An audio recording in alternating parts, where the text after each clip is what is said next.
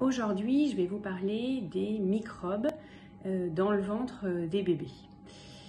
C'est un très grand sujet, on appelle ça le microbiote. Aujourd'hui, il y a des études partout dans le monde qui montrent l'intérêt des microbes pour notre organisme.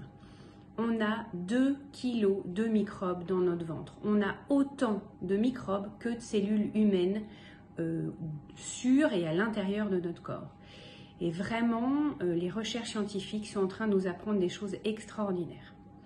Le bébé, il est stérile dans le ventre de sa mère. Pour l'instant, on n'a pas découvert de microbes dans le liquide amniotique, là où vit le bébé.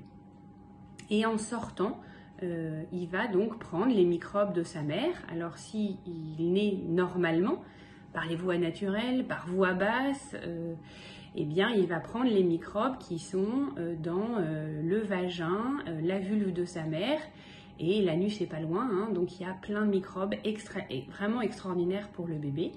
Donc il va en avoir sur sa peau, dans sa bouche, et il va en mettre partout dans son ventre.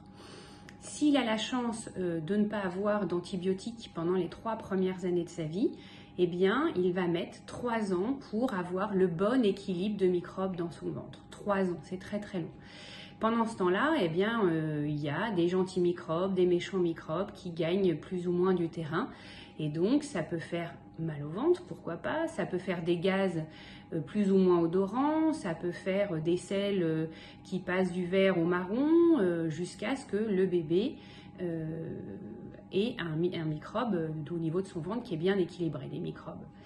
Voilà. Maintenant, le problème, eh bien, il est que si le bébé naît par césarienne, il ne passe pas par les gentils microbes de sa mère et donc il va prendre comme microbes les microbes des mains des soignants, les microbes éventuellement si on fait du pot à pot avec le papa, déjà c'est pas plus mal, ce sera les microbes de la peau du papa, éventuellement s'il fait des bisous de la bouche du papa, mais on sait malheureusement qu'un bébé qui naît par césarienne aura plus de risques d'avoir de l'hypertension, de l'obésité et du diabète.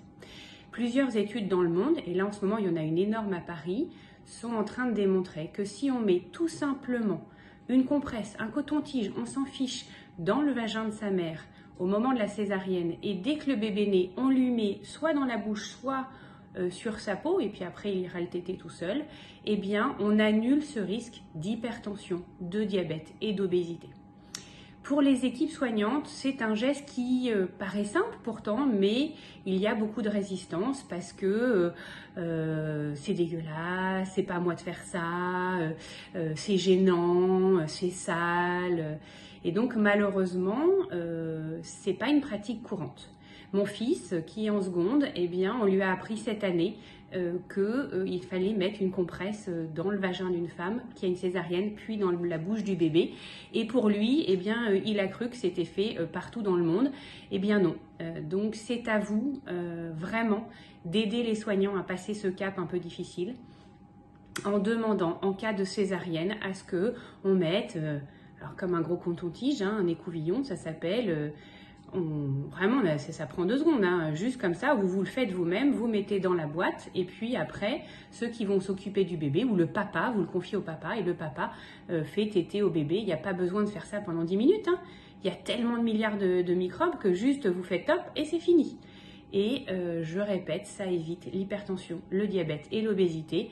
Juste, c'est les 3 facteurs de risque du Covid en ce moment, donc c'est vraiment dramatique. Juste ce petit geste. Donc s'il vous plaît, demandez-le pour nous aider, nous, à changer nos pratiques. Merci pour votre bébé.